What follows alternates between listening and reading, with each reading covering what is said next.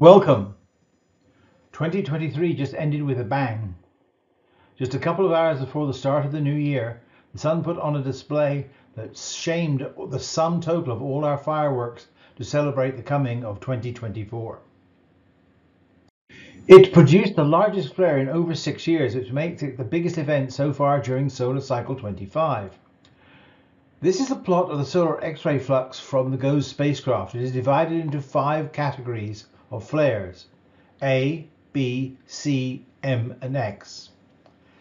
C flares are generally considered to be the smallest events of interest as far as solar activity levels are concerned.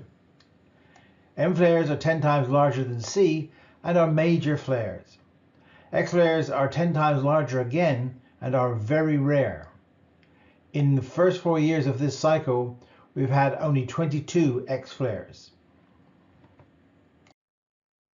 Most flares originate from the strong magnetic fields in and around sunspots. This event was no exception. It came from a newly visible sunspot group near the east limb of the Sun. From this most recent picture of the group, it is plainly large and complex. For example, compare it to the size of the Earth, seen in the inset to the right here. Also, other spots or even spot groups seem to be trailing just behind it. Look at the arrows. The interaction between these regions are a common cause of flaring. So let's take a look at some movies of this flare. First, we should look at the hottest plasma produced by the flare, and that would be seen in the 131 angstrom channel of the Solar Dynamics Observatory AIA instrument. It corresponds to a temperature of over 10 million degrees. That is nearly as hot as the core of the Sun.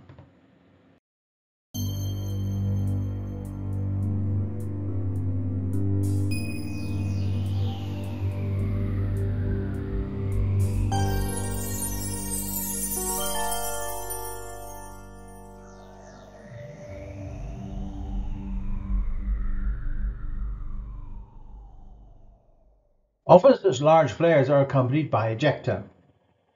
The best channel to trace that is in the helium-2 304 channel from AIA.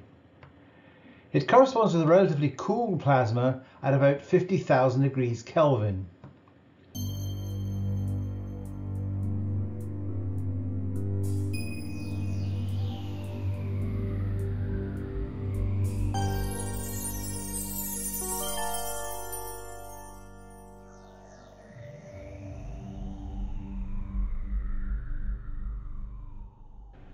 Did you see any ejector? I think there was a very rapid explosion of mass away from the Sun to the lower left.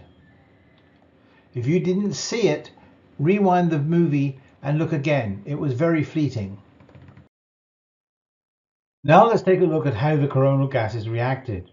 This time we're looking at about 550,000 degrees Kelvin, that's 10 times hotter than the previous channel, via the 171 angstrom channel. This channel is particularly useful for picking out the magnetic fields involved in causing the event and how they were changed as a result of the flare. So what can we conclude from all of this? The ejector we saw says that there was a coronal mass ejection launched by this event. I'll post a movie of that when the data is available.